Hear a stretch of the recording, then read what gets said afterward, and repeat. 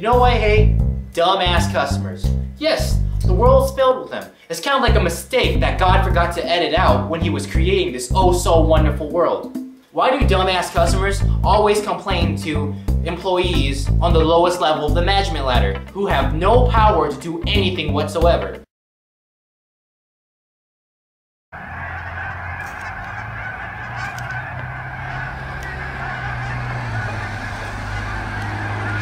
Hey, welcome to JLP parking. Alright, so let me get this straight. I can park under the cover for only $5. Well, it's without a cover for $5. But the magazine said park for $5. Oh, well, sorry sir, but it doesn't work like that. Well, that's false advertising, and I don't like the fact that I'm being deceived. Alright sir, I'm sorry for personally, making that magazine and personally deceiving you. Oh wait, that's right. It's not even my job. I'm just a greeter. I'm a cashier.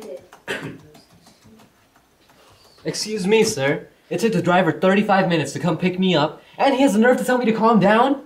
I am very displeased with the service. Alright, sir. I'm so sorry. Let me find out who this driver is, and I'll fire him.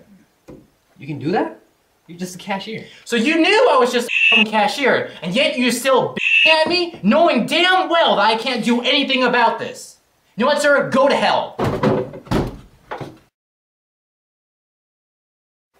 Hi, sir. Welcome to Mac Burgers. What can I make for you today? I'd like a bacon cheeseburger with fries and a shake. Okay. Would that be for here or to go? For here. Okay, sir. Your total would be $7.29. Oh, wait. Read my order back to me. A bacon cheeseburger with fries and a shake. It was $6 before. Why'd you raise the price? Well, I didn't raise the price, sir. Times are tough, and I don't appreciate you charging me so much for shitty food. Well, my bad. How about I just call a board meeting with all the Mac Burger CEOs, and we can lower the price?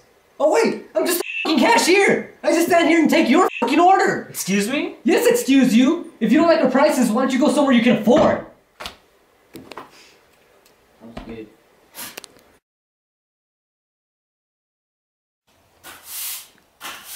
Hey, excuse me. How may I help you? Did you know some of the equipment is broken? No. Yeah, I paid $50 for my membership and half the shit is broken. I'm just a janitor. That's not my job. I don't care what you are. I want some compensation for the shit I have to deal with here. Motherfucker! So if you have a problem, call and talk to somebody who can actually do something about it. Otherwise, don't be surprised if you end up on the side of the street with your organs missing. Ow, it hurts. Go suck a dick!